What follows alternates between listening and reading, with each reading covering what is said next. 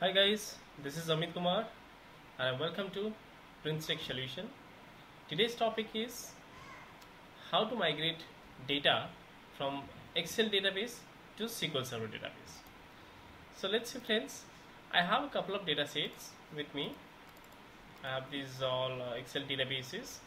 So I have this Excel database where I have three different tables. I will migrate this data to my SQL Server database and I will try to create some analytics. So my purpose is to create the analytics. So first of all, I will migrate this data to SQL Server.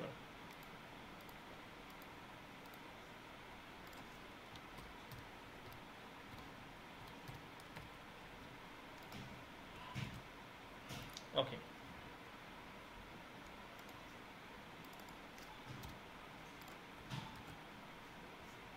So I'll just copy this folder path and then I'll go to SQL Server database. Here I have SQL Server database. I will create a blank database here. Probably the database name I can give as order DB. Okay. Now here I have to go for this task and import database. For importing the data from different database to SQL Server, you have to import database, which will enable this widget. Then choose the source data sets which you want to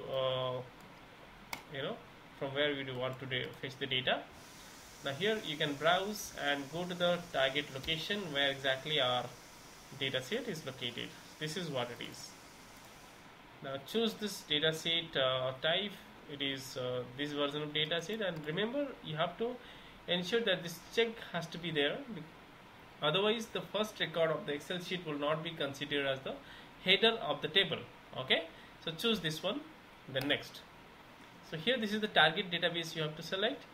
Server name is localhost you have to give, and in case of the SQL Server is located in a remote machine, you have to give the IP address of that local that remote machine.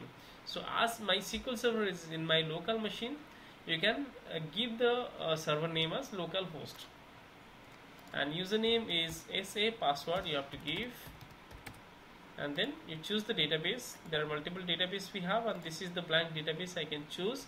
If you have not created the database, you can simply click new and create a database here. Okay, next. Copy the file from one or more table or views. Okay, and then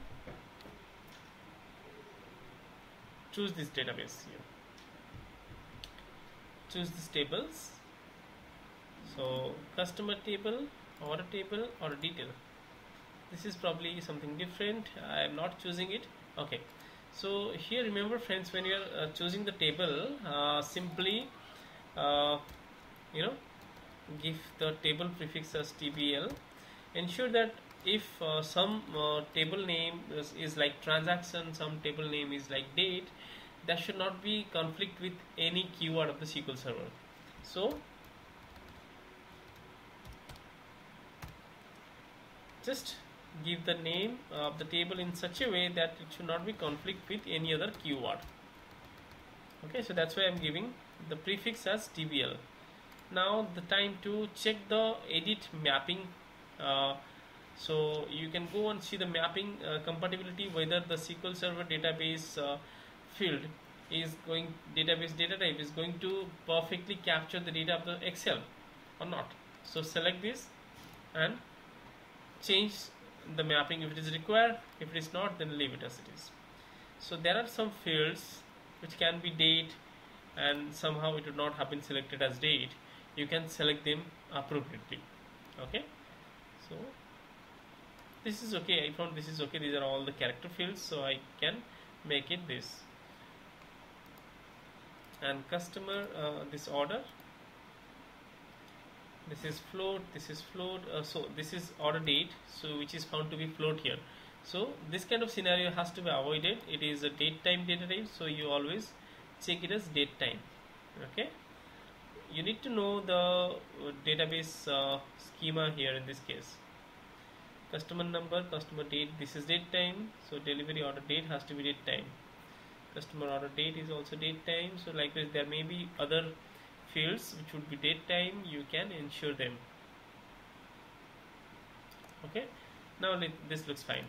Alright, now this one also, order number, serial number, order date. This is perfect. Date time, unit of measurement, and then float. All these are the accurate fields.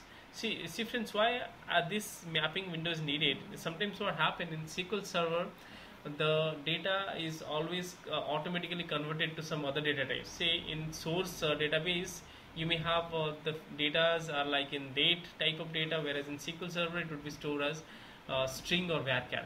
So in this case, there will not be value of those data because you cannot do any mathematical calculations there.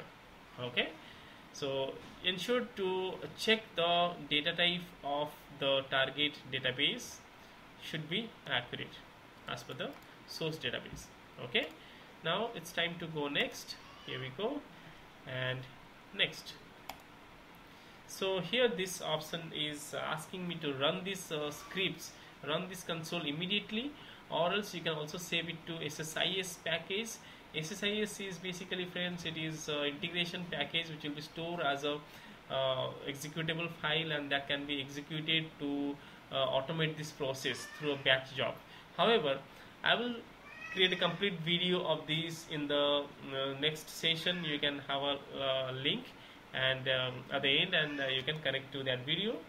So for the time being, I'm just running this to run this console. Next,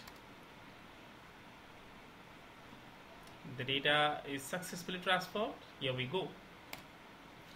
So let's see how the data are transferred from the source database to destination database. So it's absolutely fine. Here it is, there must be 1000 records. Here also there is 1000 records. So this is absolutely fine. So this is how the process of data migration from Excel database to SQL Server. Okay, I hope, friends, you have liked this video. If you have liked this video, please like and subscribe to see the further all these technical videos in the next week. I am coming up with all the technical videos of SQL Server, other technologies very frequently. So thanks for watching. Thank you so much. Bye bye.